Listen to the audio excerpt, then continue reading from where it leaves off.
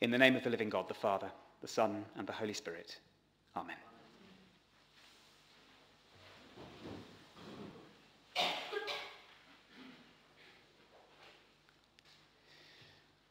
How are things in your church at the moment? I get asked from time to time. Have people come back since the pandemic? Is everything returning to normal? Will I be able to sing? And when I'm asked that, I usually say this: things are good in our church. We've taken a little while to remember the rhythms of worship together again, but it feels as though everything is normal for now, even if that means that some things are not necessarily a return to what they were. Some people haven't managed to come back to worship with us in person, but thanks to technology and a steady team of volunteers, many of those can join us online, and we've managed to stay in touch, at least, with pretty much everyone. And we've seen some new faces, and we've welcomed people from new homes. And yes, you can sing. But I've realised in recent days there's a part of our worship which in Radley has only fairly recently returned. You might think that it's hardly the most important part of our Sundays together, and in fact, you might not have even noticed it was missing to begin with, or been able to name the date that it came back. Here it is. We have only very recently begun with having an offertory procession. Just before the Eucharistic prayer, the tradition of two members of the congregation bringing bread and wine from the back of the church and handing them to the priest at the altar, where they become the bread of life and cup of salvation, has only been with us for a few months or so. I want to talk about the offertory procession this morning, because in Deuteronomy 26, we get what might be considered the very first offertory procession. To set the scene for where we are in the Old Testament, this is a passage that Moses gives to the people near to the end of their 40-year wander through the wilderness, but before they have yet crossed the River Jordan and entered into the Promised Land. And at the conclusion of this long section of teaching, Moses gives this instruction about the summer harvest and how it is to be presented in the Jerusalem temple. You shall take some of the first of all of the fruit of the ground, which you harvest from the land that the Lord your God is giving you, and you shall put it in a basket and go to the place that the Lord your God will choose as a dwelling for his name. Once it's been given to the priest, they will then lay it down on the altar before God, and then the story of how God delivered Israel from Egypt and brought them to the land that was promised in the covenant shall be recited. In other words, then, when we have an offertory procession, this is what we are recalling and reenacting. We bring before God our gifts of bread and wine. We set someone aside to place them upon the altar, and then together we tell the story of our own salvation, which in Israel's case always meant recounting the story of the Passover and the Exodus, and in our case is always shaped about remembering the Last Supper. In many ways, the offertory procession is also the thing that we regularly do in worship that most resembles what we particularly focus on at harvest.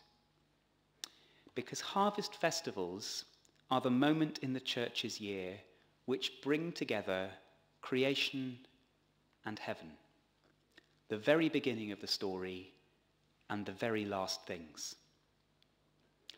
Obviously, harvest is about creation. In some years, that means we focus on the shortcomings of our own treatment of creation.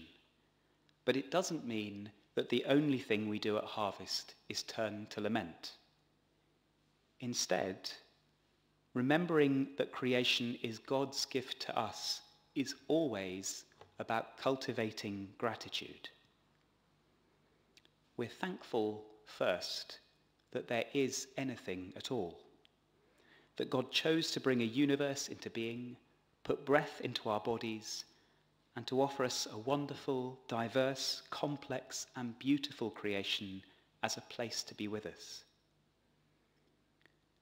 We're thankful, second, that in this marvellous arena, life is not just created, but sustained. Just as plants need water, light, and conditions for growth, so do we.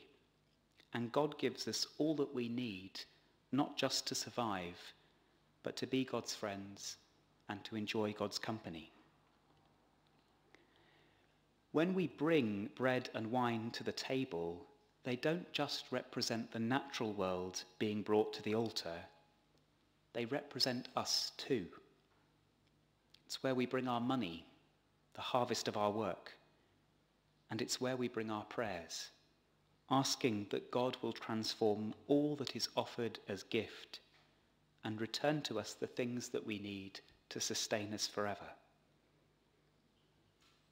Just as the offertory procession is the moment in the Eucharist that we give thanks for all we have been given and offer all of who we are back to God, so is Harvest Festival the Sunday in the year when we give thanks for the whole of creation, our very existence and our continued flourishing, and remember that both are gifts that are entrusted to us. But harvest is not just about creation. It's also about heaven. The Deuteronomy reading continues in these words, remembering what God has done and what God has promised. It says, "The Lord brought us out of Egypt with a mighty hand and an outstretched arm, with a terrifying display of power, with signs and wonders, and he brought us into this place and gave us this land, a land flowing with milk and honey." When we bring our gifts and ourselves up to the altar, it's not just giving thanks for the past, it's a profound anticipation of the future.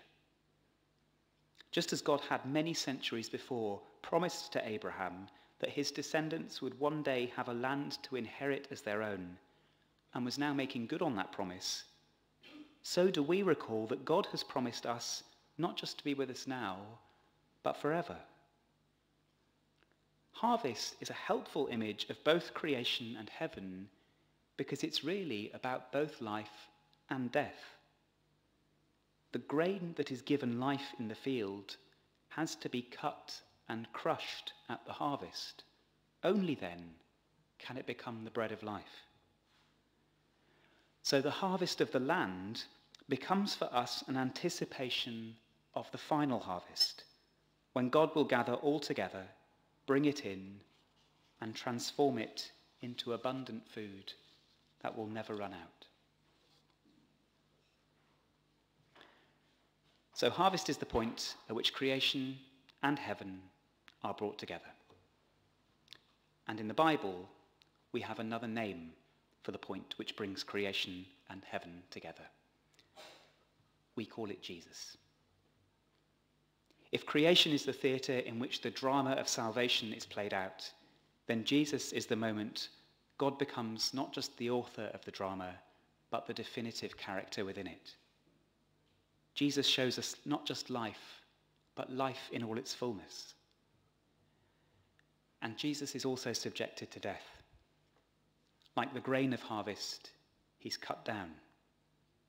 He tells us that his body is broken like bread, and his blood is like wine poured out. But just as the Israelites brought before God the first fruits of what their harvest had produced, as token of the abundance of their fields, Jesus is also the first fruits of God's salvation and the promise of what is to come. In his resurrection, we get an anticipation of the life that is offered to us not just now, but forever. Around the table at the Eucharist, the bread and wine we share is not just a recognition of what has been provided, but the way in which we shape ourselves around the meal that we will be eating with God for eternity. Harvest is when we bring forward the first fruits, place them upon the altar of God, and tell the story of our salvation. In creation, the universe is the first fruits of God's intention to be with us and to provide all that we need to flourish in relationship. In Jesus, we see the first fruits of how that relationship is turned into forever. And what we come to see as we bring the beginning of the story and the end, creation and heaven together, is that our lives are really one long offertory procession too. In prayer every day, we bring the first fruits of our lives to place on God's altar, and we prepare ourselves to be transformed forever by God's story. That's the story that Harvest tells us, and it's the story of everything we ever needed to know about how to be God's people. In the name of the Father, and of the Son, and of the Holy Spirit. Amen.